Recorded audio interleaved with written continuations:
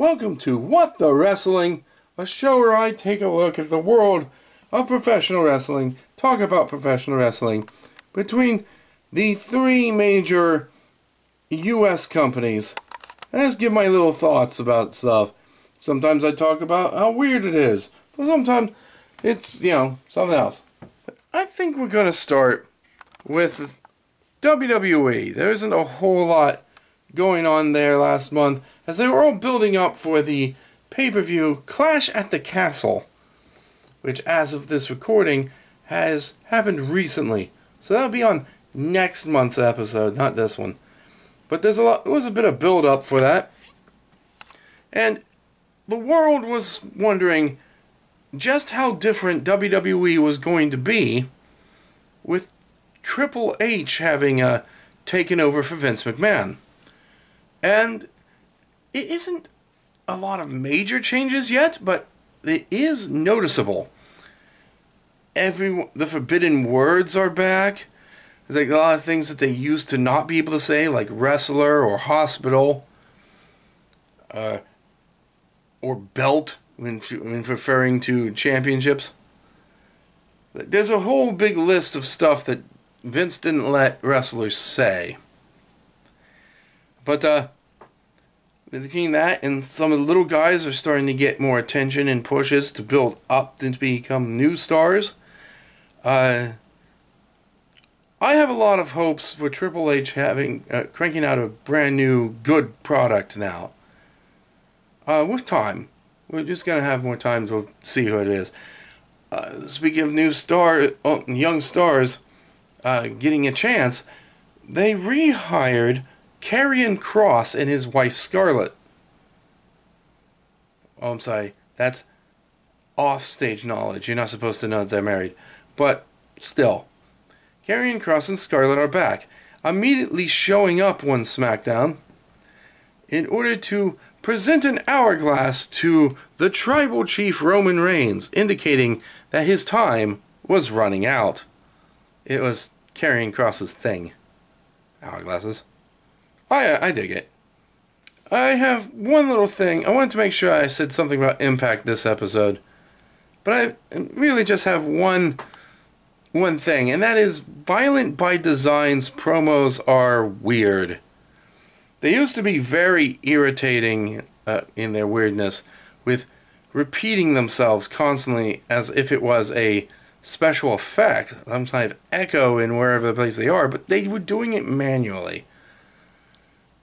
And it got more annoying than anything. So now they just perform promos where they're standing on certain levels of a staircase and talking in the staircase. Nice, big, echoey room. And I don't know, it's weird. And the only thing I really had to talk about for Impact this time. So, now we're moving on to AEW. And there's been some issues with Maxwell Jacob Friedman, MJF, who went on a rant a few months ago and has not yet to be seen since. With no word of what's going on there, whether he's fired or suspended or just not coming into work. We don't know. They're not telling us anything. But CM Punk got into a bunch of heat with AEW and wound up losing his title reunification match against Jon Moxley in about 3 minutes. So whatever he did, it ticked AEW off a lot. But speaking of AEW, particularly Chris Jericho, the man has a million nicknames. The man has a million nicknames. It's like every other week he comes up with one. At AEW alone, he was Le Champion. He was the Demo God. Right? He called back his old Lionheart gimmick from when he first started.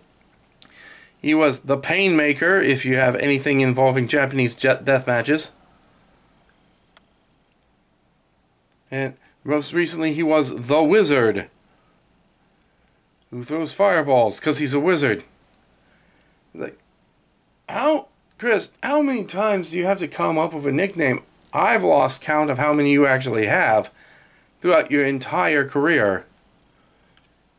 There's been a lot, Y2J. And lastly, I had to mention this last. It's so dumb. But, lastly, there had been a feud going on between the Acclaim, the local amateur rap stars of AEW, and the Gun Club, a group consisting of Billy Gunn and his two sons, Colton and Austin. Well,